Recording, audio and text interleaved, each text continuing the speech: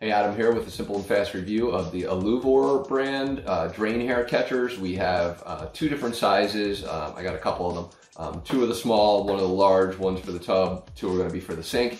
We're going to open them up, show you what they look like, test them out, demonstrate them, and let you know whether or not they're worth buying. So as we get these out of the box, as mentioned, there's two different sizes. This one's going to be the small, and this will be the large. Now, they all look pretty darn big, but as you can tell, this is going to be the even bigger. So just be aware of the size difference in these, and understand that if you are going to put it in the sink, what it's going to look like.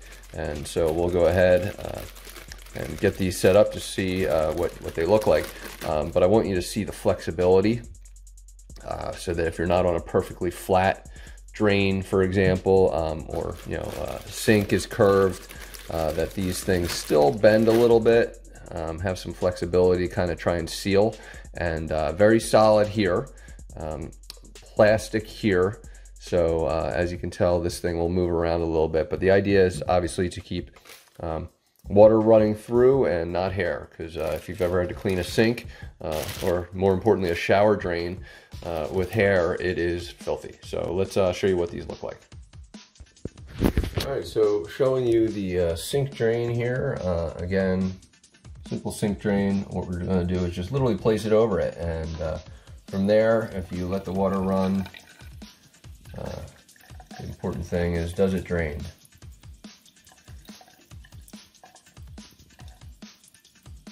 So we'll turn these off, and the water has drained. Still some water that's left standing, so once you clean this out, you can again just kind of move this if needed. So it does not suction, just so you know, and it may leave some gaps depending on where how you place it. So you want to do your best to make sure you kind of keep your kids aware of the point of this. Again, this is kind of small, and we'll take you over here to the large. And I don't know if you've ever seen these types of situations or not, but this is going to go right on top of that.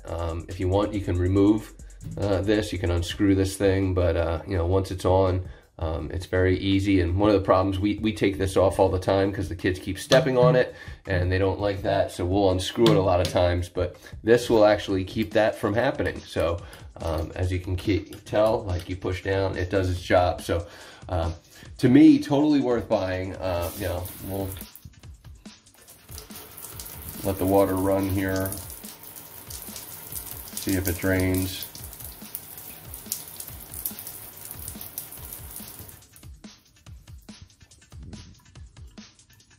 Absolutely doing its job. As you can see, we got kids with long hair, and they absolutely do get into some trouble with that hair. So to me, this thing seems awesome. Totally worth buying. Hopefully this review helps. Thanks for watching.